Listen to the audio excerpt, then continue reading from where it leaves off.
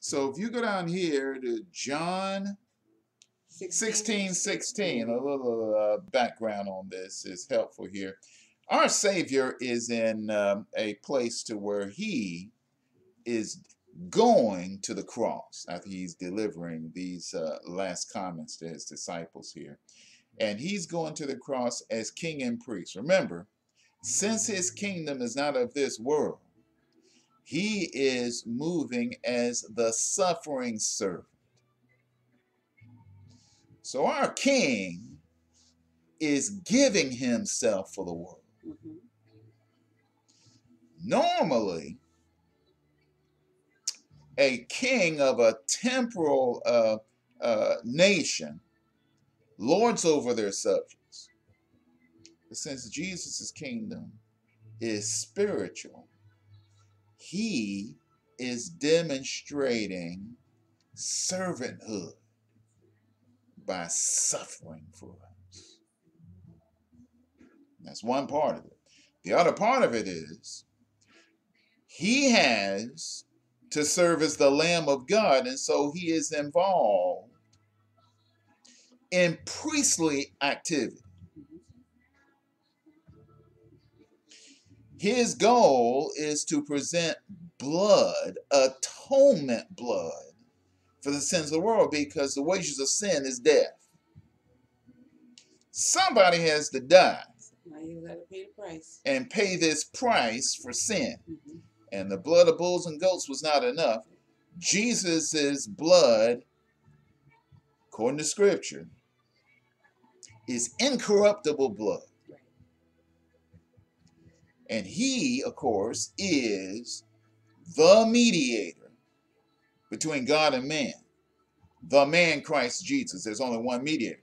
So therefore, the blood he is presenting is his own incorruptible blood as God's priest. So his king aspect cannot be separated from his priest aspect at all. Can't be separated from it. And so therefore, he's giving his instructions before he leaves to accomplish the sacrifice of Calvary to his disciples. Yep. So we set this up. Start reading verse 16. 16:16. Before I get started, as Harvey mentioned, this is Jesus preparing to go to the cross. Yeah. He is giving final instructions to those who are going to have to do their part in the ministry he's leaving them. Yeah. Okay?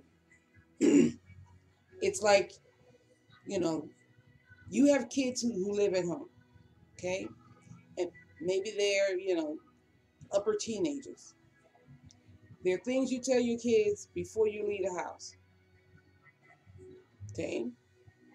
This is what's going to be going on while I'm gone. I want you to make sure you do X, Y, and Z. I want you to make sure you pick up your brother from school. I want you to make sure.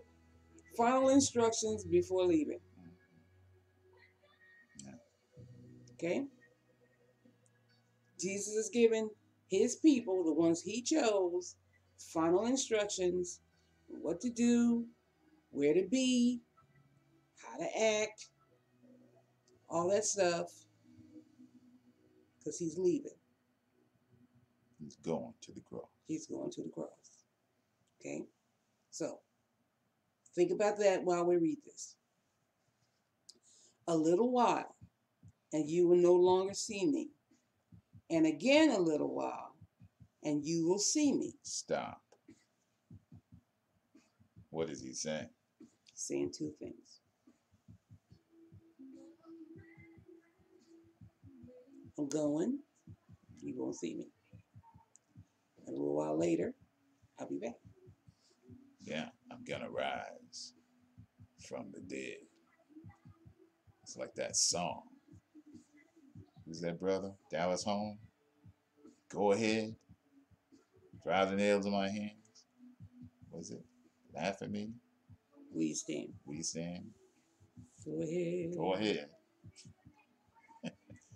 And I rise again. I'll rise again. All right. So that's verse 16, Mm-hmm. right? So my version,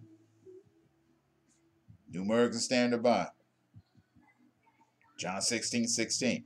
A little while, and you no longer are going to see me. And again a little while, and you will see me. In other words, you're going to see him rise again from the dead. Okay. Verse 17. Amplified Bible. Make it Bible.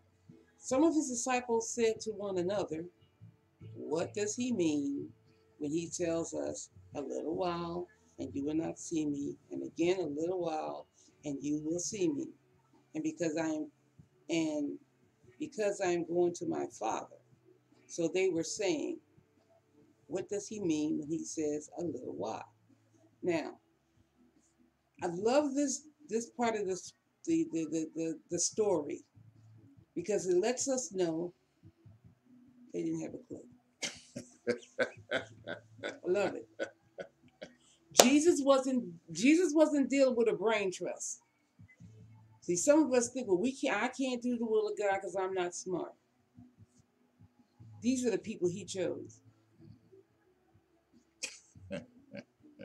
Gives us all hope. Gives us hope, don't it? Yeah, okay? yeah.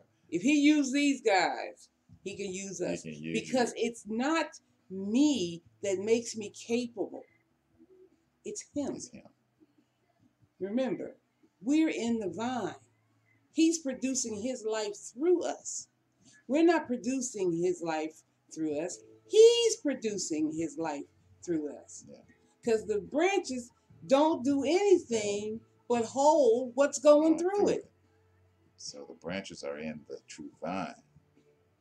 It's like we said before, if you will show loyalty, fidelity, communion, and fellowship with King Jesus, there is no way you won't be producing fruit. One step. One step. Get in the true vine. And the result is going to be evidence of your relationship with him. Evidence of faith. There you go.